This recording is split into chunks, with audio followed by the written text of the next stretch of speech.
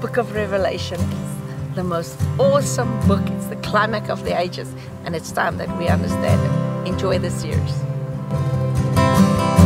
Revelation, we found out, is all about Jesus Christ. It's not about the beast, but you cannot get away from it. In Revelation 16, he talks about 3 frog spirits, and he calls them. He says it's the dragon, the beast, and the false prophet. And Revelation is not about them. Revelation is to show us how Christ has conquered these 3 demonic spirits. Now, if you want to find out about the beast, we've got to go right back to the book of Daniel. When Israel was taken to Babylon, the first thing is the king had a dream. And it's amazing. In the interpretation of this dream, Daniel calls Nebuchadnezzar the King of Kings with a small letter. But there was the statue with a head of gold, breasts of silver, thighs of bronze, and legs of iron. If we just take what the Bible says, we read over and over, God is going to rule them with a rod of iron. He says these were 4 kingdoms. And this was the statue of the beast. This was the image of the Antichrist. What is it? It's the systems of the world. Now, they are still there today, but if you take Bible history, that was physical history. And because of the Spirit, that fits in everywhere. But remember, Revelation is not about the beast.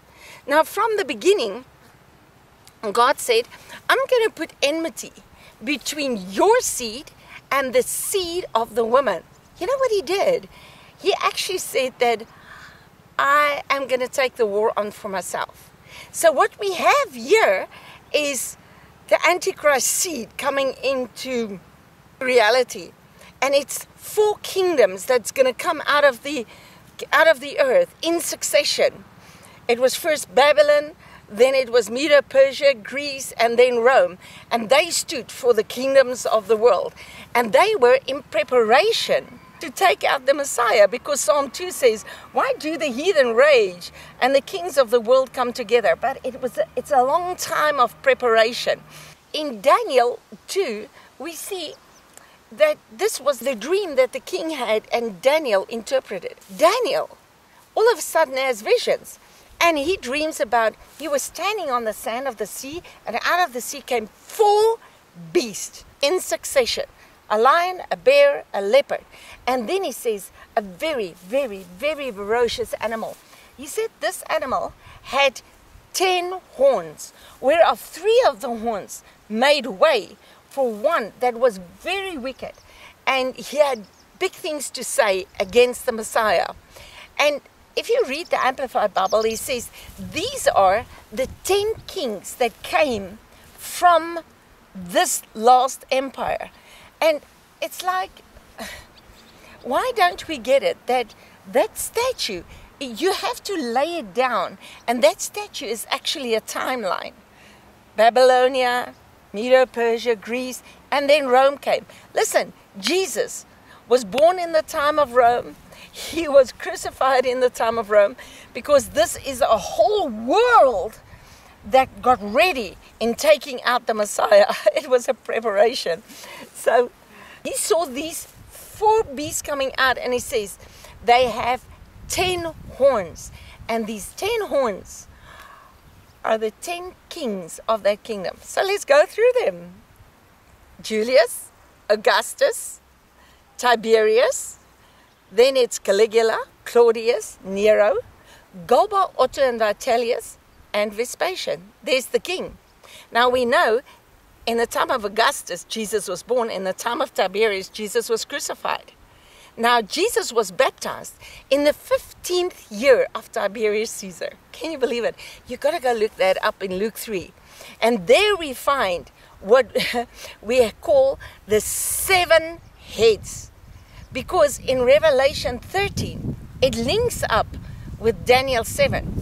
There, John was on the Isle of Patmos, and he was seeing this vision. He was standing on the sand of the sea, and out of the sea came one animal. He had a mouth like a lion. He had claws like a bear.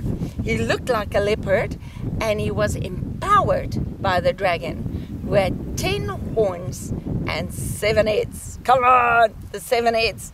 Now, if you go to Revelation 12, he says, there's a wonder in heaven. This woman clothed with the sun and the moon under her feet, and she was about to give birth. But he said there's another wonder in heaven, and that was the big red dragon. He says he had 10 horns and 7 heads. Now remember, let's go to the beginning. He said there were 3 frog spirits: the beast, the dragon, and the false prophet. So we've handled the beast now. We've handled the dragon, which is Satan, serpent. He says that in Revelation 12.